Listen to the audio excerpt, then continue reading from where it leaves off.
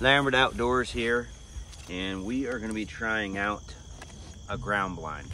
Usually we hunt from tree stands, however this year is a little bit different just because as you see right over here, we got a bunch of dirt right here from us digging out the pond. So it kind of pushed off our area where we hunt from the tree stand a little bit, so we're just going to use a pop-up blind. I've used these in the past, but not recently. We're talking like a decade ago. So I went out and bought a new one. This is the Guidesman pop-up blind 60 by 60. Here's a picture of it. Okay. And it says it's durable spring steel frame, mesh shooting windows on 3 sides, full length zip up door, no assembly required. And then it shows a guy carrying it on his back, like you can actually fit it back in the back. Now, I will tell you, I've tried these things before, and I have never got them back in the back. So I'm really hoping that this one is different. Here is the fancy little bag here. So I'm actually gonna go hunting out of this tomorrow morning.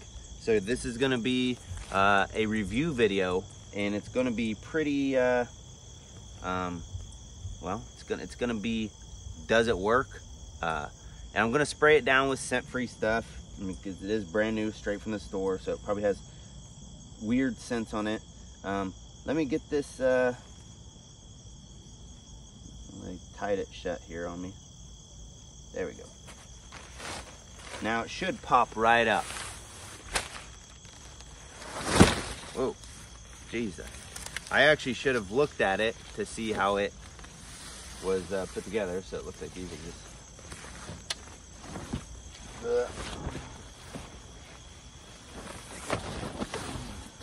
it's actually pretty big. It's just gonna be me in there for a few days, and then when it's Kyler's turn, I'll move 2 chairs in there.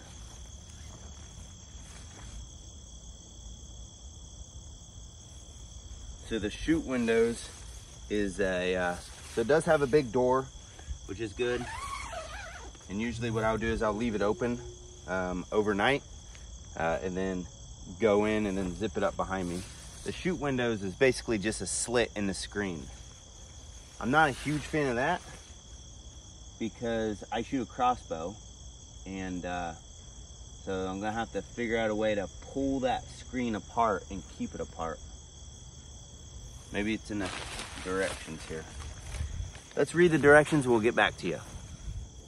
So also in the bag is 2 tent pole things, and they just go right across the top and hook in to lift this part up right here. Just like a tent. So we're gonna get this installed real quick, and then we're gonna show you like the finished product, and we'll show you what I'm gonna do about the windows too. All right, so we got the finished product in here. We're gonna go in. And I know I said I would leave the back door unlocked, but it's right now it's really hot, and I don't want it full of mosquitoes, and I already have this open. So what I did is I just took 2 small bungee cords and I ripped it from here to here, and I opened that up. If I had a fixed blade broadheads, I wouldn't mind shooting through this stuff after I practiced with it, but I have Rage, that's what I use. And so this is our view right now. Game camera right there. So maybe we'll show some pictures of the deer out there. But this is it. Yeah, what do you guys think? Pretty nice. You can see the tent part right there. Those just go into the corners. They cross just like a tent, like I said. And then I did stake it down a little bit because I live in Ohio, where high winds and crackheads are everywhere. So I don't want it walking off or getting blown away. So let's go look at it from the outside here.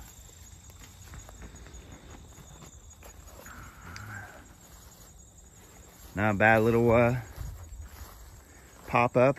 How much did I pay for this? 50 bucks from my local Menards store. And we are going, the ultimate test is if this will actually go back in the backpack, because I would love to take this to like southern Ohio and hunt on some public lands.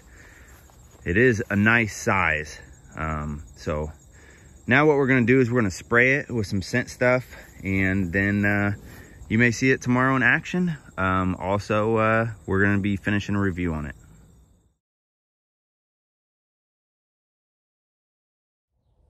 All right, we're gonna take this apart now. We're gonna see how easy it is to put back in the bag that it came out of. It said we're starting with the 2 poles that go across the roof here and the inside.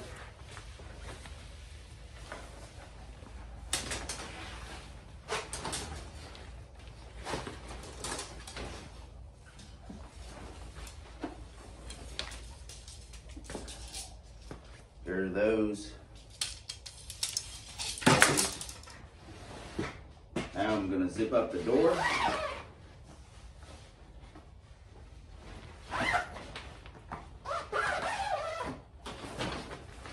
going to push this so that way it goes inside of itself. And then again. So far so good, but this is always where I get caught up with these types of things. So supposedly you turn it sideways like this.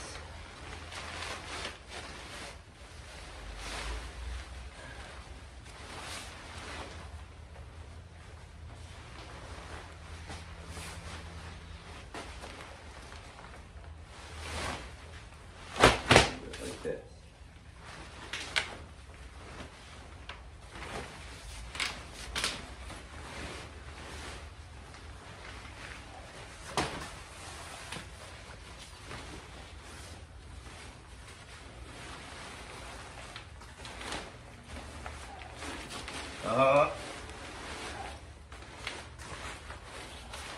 Not like it's supposed to. We're going to pause this and we're going to read the instructions again to see if we can get this to fold up here. After like 6 tries, I finally got it in a circle. I'm not going to undo it and redo it again because that'd be insane. Usually with these things, I'll put them up at the beginning of the year and not take them down on purpose. I've even been known when these types of things first came out to just pull it out of the ground and bring it to my barn and put it up in the barn and leave it up like a playhouse for your kids. So we're putting in the stakes and then the instructions. And there we go. It barely fits back in the bag. So let's, oh, I forgot the roof things. Let's get into the review now. Okay, we are here to review the Guidesman pop-up blind 60 by 60.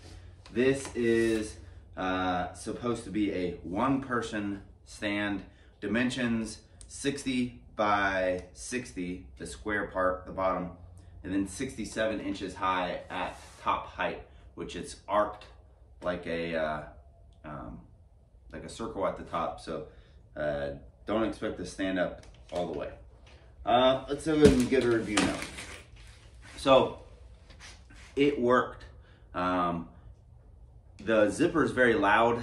I don't know if there's any products that have quieter zippers or anything like that, but the zipper on it is extremely loud, and I don't know if there's anything to do to fix that. So on sometimes when we went hunting, I would go out the night before and unzip it. That way you would only get 1 zip when you're hunting, which is the zip back down. That seemed to help a little bit, but I only could do that on days that I knew we were going to be hunting the night before or the next day. So I only did it a few times. My son used it more than me because I shot a deer earlier in the season and he stayed out longer trying to get a buck, and he really liked it because it kept him out of the weather. So wind coming in from the side, you only had the mesh on the 3 sides, but it actually stopped quite a bit of the wind inside the igloo. Also, it kept rain from hitting you and snow. So it would, like, there was a few times we went out there and there was probably like 2 inches of snow on top of it, where we had to get it off there so it wouldn't collapse. But rain, it'll stop the rain from hitting you. And overall, for the price, pretty decent product. I will say the durability of it, I can already see where there's a few holes worn, where the corners are of the dome part, where the poles go in to keep the roof on. Those corners seem to be a little worn, probably where wind was rubbing the pole onto the tent material. So probably this is like a 2-year product if you do what we do, which is just keep it out for the hunting season as of right now. Ease of use, as far as setting up, super easy. As far as taking down and folding it up, it's not easy. Like, you have to read the directions several times, unless you're like mechanically inclined or engineer minded. Those people, I think, would probably be able to figure it out and keep it in their head. But like a redneck who's like not, it's not easy. So I have seen the ones where basically they fold up to like a big square, and then they kind of fold in half, and then they kind of wrap around like a tent. I think that'd be easier, but I do know that those are more expensive, so I don't think that's an option right now. So overall, let's give it a score. 0 being the worst, 100 being the best. I'd give this a score of, I would probably say 0 being the worst, 100 being the best. I'd say probably about a 70. So not the worst product I've ever used, definitely not the best. However, it did do the job. I shot my deer out of it, so I think that's pretty cool. So yep, there you go. If you have any other questions, leave them in the comments. Watch our other videos, like, subscribe, share this video, share the channel. That's how the channel grows. And thanks, and go outside. God bless.